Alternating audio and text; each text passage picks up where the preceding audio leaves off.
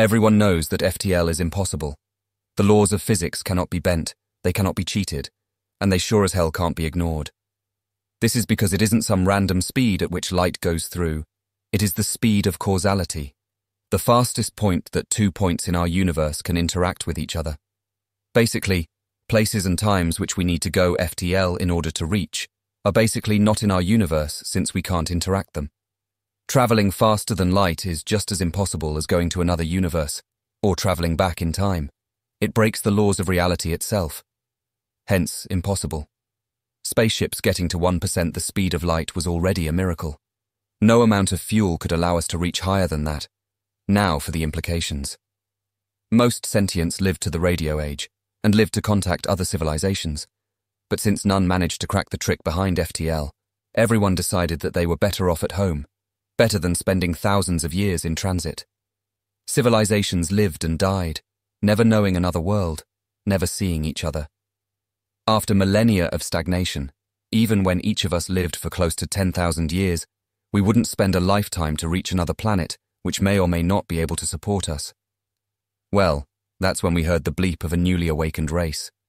Just like us, they decided that FTL was possible, and they failed over and over. Just like us, they colonized their solar system, and were stuck. They could not expand beyond. They were trapped like every other bloody race in the history of our galaxy. Though this contact was only 200 light-years away from our star, the closest civilization we had ever contacted, we were jubilant and worked to study and trade with them as much as possible. But then one thing happened. You see, in a universe where the only thing to be transmitted is information, information becomes incredibly valuable. Status is decided by how many alien languages we know, how many planets we can name, how well we can locate ourselves on a galactic map, alien recipes, works of art, culture, and so on. And in this, the humans were possibly the wealthiest race in existence that we knew about. Thousands of years of history, hundreds of cultures and languages. They could trade for anything, and we would have given it to them. They knew this and completely extorted us, sending us half their history, and then waiting 400 years to send the next packet, while we desperately tried to understand what happened to the Roman Republic after Caesar's death. They got a lot more than we ever did from the exchange for sure. But while we traded for art and culture, they traded for technology, fusion, artificial gravity, the dangers of singularity, secrets of the universe, a grand unified theory and more. Well, what was the harm? They weren't going to attack someone over 200 light-years away. And so, within 800 years we became their partner, a highly short time under any circumstance. But then, we saw the single most incredible thing that we had ever observed in the entirety of the cosmos. Their star dimmed. We scrambled. What was going on? What could have caused this catastrophe? We analyzed the data again and again. For hundreds of years, debates raged in the sciences. Was it far older than we thought? Was it a natural phenomenon? Did they blow up a planet, and that was a dust cloud? What was going on? After 400 years, we received the answer, a Dyson swarm.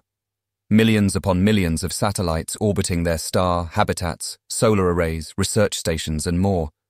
Even their homeworld had become a shell world, partially hollowed out with dozens of layers one on top of the other, and their population numbered in the hundreds of billions in just a few thousand years. We pleaded for them to stop, that they were going to burn out their resources only after a few thousand years. They only replied with, "Watch this." Yes, a cliffhanger when you have a time delay of 400 years. Well, through our best telescopes, we watched as energy from their sun was redirected to a single point. It looked like an asteroid. No, it couldn't be. A starship, with a light sail, powered by the sun, capable of reaching 10% light speed. They were expanding. We asked them what they were doing. They replied with, "We found a potentially habitable world 560 light-years away. We're colonizing it." Just so you know, we surveyed the world. It was 900 degrees, had a gravity of 1.4 that of Earth, and could not support any kind of life, never mind their kind. What the hell they were thinking? They replied with, "Wait till it gets there," playing coy when it got there after 10,000 years. One of our lifetimes, about 2/3 of theirs, and that point. Well, we would see, wouldn't we? This was the first time we had heard of anything even remotely similar to this. They could not make it. The distance is too vast. An entire generation would be spent reaching there. They then sent another ship, and another, and another. All in all, 500 starships to colonize distant stars. We thought them mad. No, more than mad. Insane, stupid. What use could they have to expand? They had enough resources in their home system to last until the heat death of the universe. They could learn all they wanted to from their home planet. Why would they expand? Well, we wouldn't dare to change our solar system to the extent that they did, but we decided to build something, just in case they decided to visit and weren't happy with us. We spent our time creating a solar gun.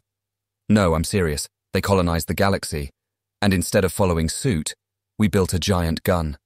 Well, we all know how that turned out. Within 15,000 years, they had control over 400 star systems, about 100 colonies were lost, but they really didn't care. And this time, the humans on each world decided that they'd have a Bokla, measuring contest with whoever could build the largest megastructure.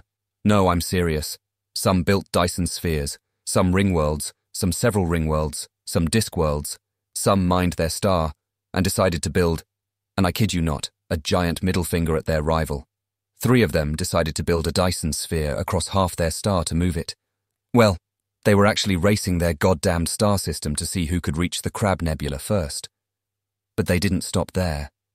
Earth, meanwhile, was pumping out colony ship after colony ship, in strict silence to all but a couple of races, including ours. Within a few more millennia, they had colonized more stars than there were species in the galaxy. Fucking humans, right? After about 500,000 years of this, they had control of 1 billion suns, many of which didn't even have planets. They just mined the star for raw materials. We, meanwhile, were twirling our thumbs. Our high horse of not willing to dilute ourselves in useless endeavors and fixing problems made sure that by the time I was born, we would look up at the sky, and it didn't belong to our gods of old. No, every star in the sky belonged to humanity. Worst of all, they had started to break contact with us. Oh, they kept away from our system, but they would barely talk to us. We never knew if we were beneath them, or whether they wanted to have a single voice towards aliens. But something was for sure. We became pathetic compared to them. It should be said that just because there was distance didn't mean there wasn't war. Oh, trust mankind for that. Once, 15 million systems decided to launch relativistic missiles and sunbeams at each other. But overall, since you couldn't see each other, there was very little reason to fight. They broke many rules, but that wasn't one of them. Wars were fought within a system. Sometimes even a couple of stars blew up, taking hundreds of billions of souls along. But they were but a drop among the trillions upon trillions that considered themselves as part of the human race. Trouble was, they didn't want our little corner of the universe, they wanted all of it. A consortium of 400 million human worlds worked together to create a massive computer matryoshka brain around a star, utilizing 100% of its power to run calculations. And you know what their first question was? How do we travel faster than light? After all this time, they were still looking for an answer. It took a few hundred years, but the computer replied, "You can't." But barely saddened, they asked again, "How can we talk faster than light?" Ah, now that's something no one had ever thought about before.